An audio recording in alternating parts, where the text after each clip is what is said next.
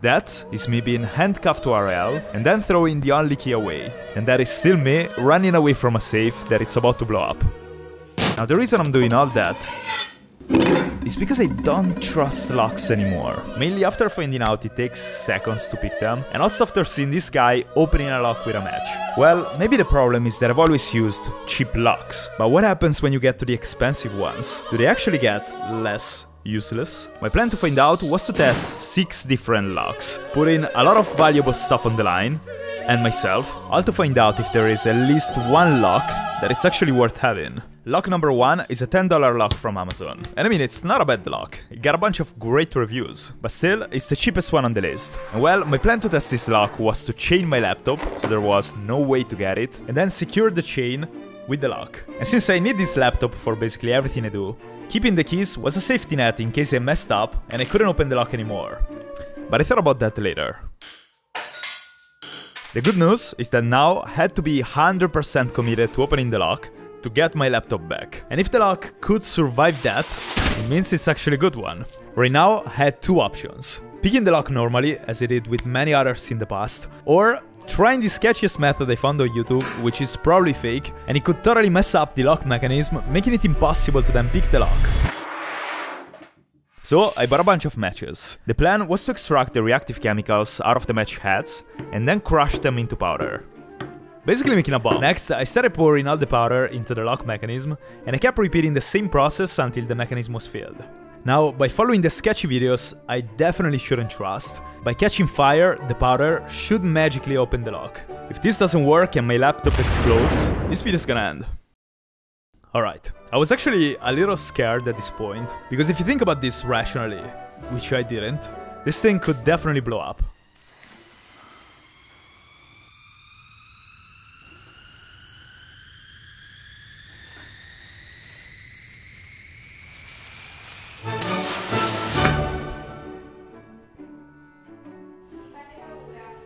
So I checked the lock to see if the magic actually happened, and well, it didn't. Then I went into panic mode.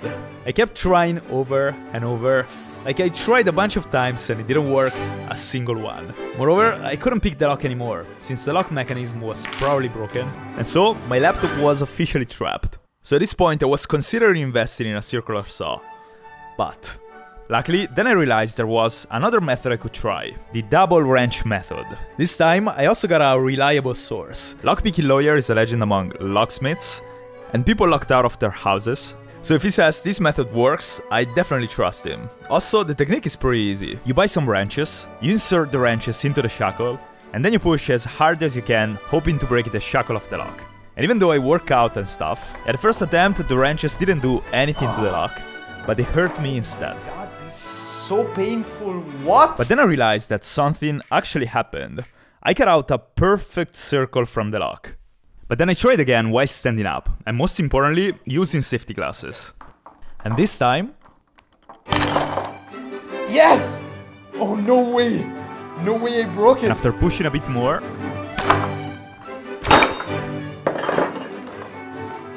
Come on! Come on!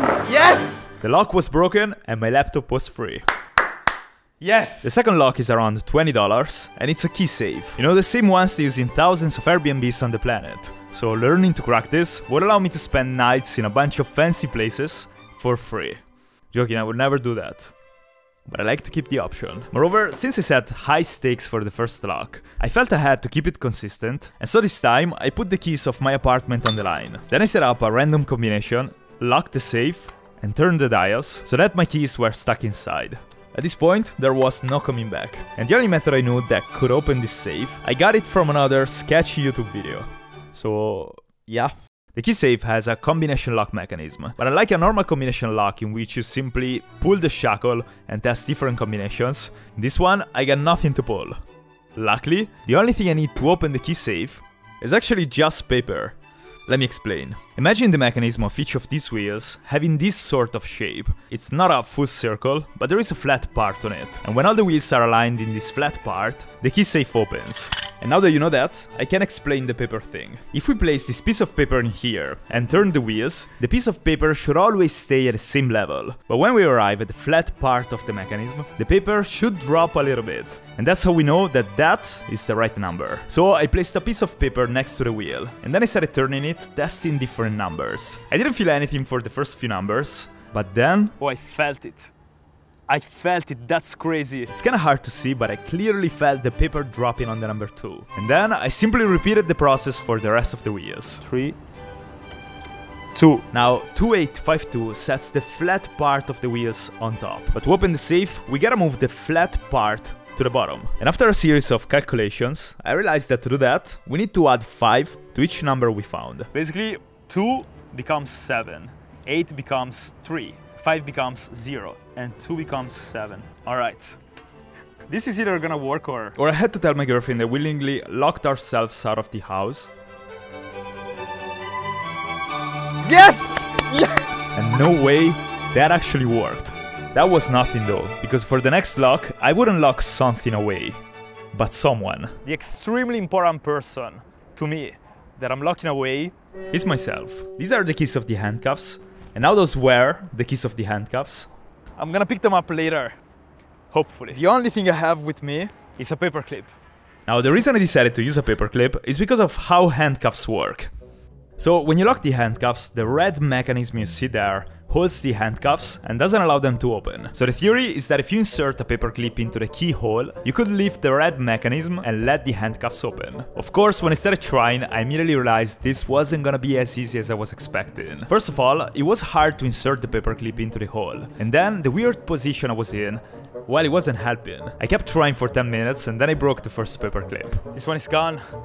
So I only have 3 paper clips with me right now. I'm not sure why, to be honest. I thought 3 were more than enough. So I started trying with the second one. I'm feeling the mechanism. I feel it, it's there. I just gotta be firm enough to push it down. The main problem is that I didn't know the 100 paper clips I bought from the Chinese store at 99 cents were gonna be that weak. But after a few minutes, I was bending even the second one.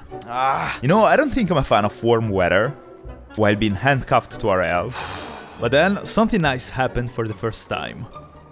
Oh, I felt a movement inside there. Come on, I think I'm close. And indeed, I was. Oh yes. Every single time you hear the click, it means I'm touching the mechanism. And then I'm losing it. To pull the mechanism down, I had to somehow get a better grip. And I tried to achieve so by bending the thing at a 90-degree angle, using my powerful tongue.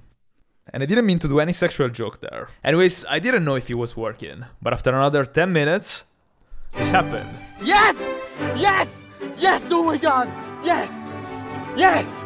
Oh my god! I was sweating so much, I was losing hope. And after removing the second handcuff, I was ready to move to the big guys. Like literally in terms of price and size. Lock number 4 costs $150. And it's a biometric padlock, which basically means it has no keys. You can either open it by inserting a combination or using your fingerprint. And I expected this one to be the best lock ever. First, because it's expensive, and expensive things are always the best ones. Kinda like this guinea pig armor that sold for $24,000 that is much more durable than the one I built for mine.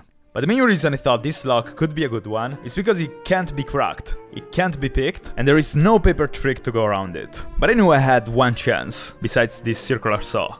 My plan was to try the double wrench method once again, but this time using way bigger wrenches. So I tried pushing as hard as I could, so hard that even my hair was struggling, but I couldn't do it.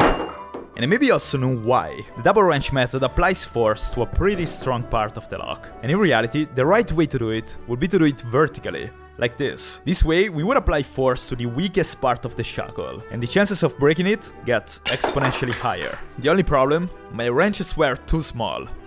So I tried a few alternative methods to fill the gap inside the shackle, but obviously nothing worked. Nope. So I bought bigger wrenches. This was the normal one, this was the big one, and this is the new one. Unfortunately, even the new wrenches were not enough to fill the space in the shackle. But what happens now if I place the 3 previous keys on the bottom? And there, I realized this could actually work. Now honestly, this hasn't been easy at all. I was expecting the shackle to blow up. but it never happened. The shackle kept slowly lifting at each attempt, and I kept adding wrenches to fill the space. And when I arrived at 6 wrenches, I finally got it open. Yes! Open! I'm a fan of this thing though, it's been a struggle to break it. Before moving to the explosive stuff, I wanted to test the $350 lock. They actually marketed it as the world's strongest padlock, and well, I don't think they're lying. It is insanely big, especially if you compare it to this tiny lock I bought just to make it look like it. It's actually really heavy though, just above 2 kilograms, or a Desert Eagle in American units. Anyways, I tried to open it with the double wrench method, and it did absolutely nothing to it. But then I noticed that despite the appearance, this thing actually has a normal lock mechanism. So I maybe had a chance of opening this lock by picking it. I learned to do that 3 years ago, and it's actually really easy. Basically, padlocks have a bunch of pins inside, and because they're all a different length, they stop the lock cylinder from turning. The key basically aligns all the pins, allowing the lock to open. So the goal of lockpicking is to align those pins using these tools instead of the keys. You use the pick to push the pins up, and the torque wrench to rotate the shackle so that the pins don't fall back down. So I started digging around inside the lock, but it seemed like 3 years of not trying to steal anyone's stuff meant I'd lost my skills. Wise choice for me to not chain myself at a pole for this one. Then I heard a few pins clicking, which means I was doing something right. And when I thought I was finally making progress, this happened. So I basically just tried a different picking tool. And it doesn't come out anymore. And even though after a while I got it out, I started doubting my lock picking skills. So I tried with 2 normal locks to see if I could open at least those, and I actually did it pretty easily. So I guess the big lock was the problem, or the solution, depending on which side you play for. To convince this lock to open, I then tried an unconventional method, and it didn't work. But then, as you can clearly see here, something unexpected and extremely important happened. Sorry boys, I had to abandon the challenge. Props to the big lock though. Even lockpicking lawyers struggled a tiny bit to get it open, so it's definitely a good one. The last lock is a safe. It was supposed to be $500, but I blew the budget for this video with the previous lock, so it's still a really good safe though. It has this kind of keys, and I have no idea how to pick that. So the only possible solution was firepower. My plan was to start with 1 firecracker and then keep adding more till I got the safe open. Obviously my main concern was not blowing up with the safe, but no worries, I had it all figured out. So I got plenty of time, like 30 seconds, after I light up the firecracker, and I'm gonna hide behind that wall, right there. And in addition to that, I also had protective goggles. They are protective goggles, right? So I lit up the first one and ran as fast as I could.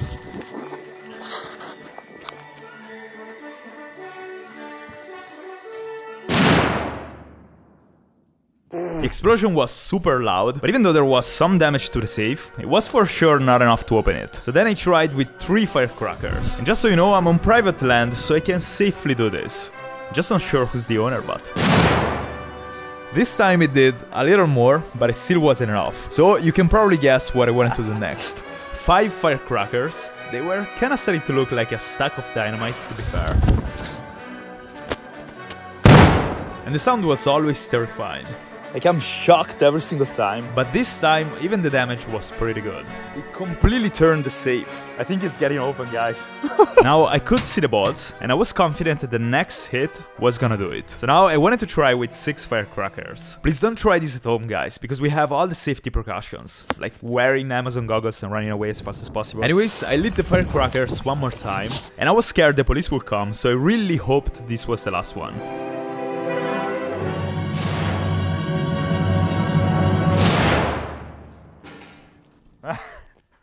Oh yeah, I destroyed it.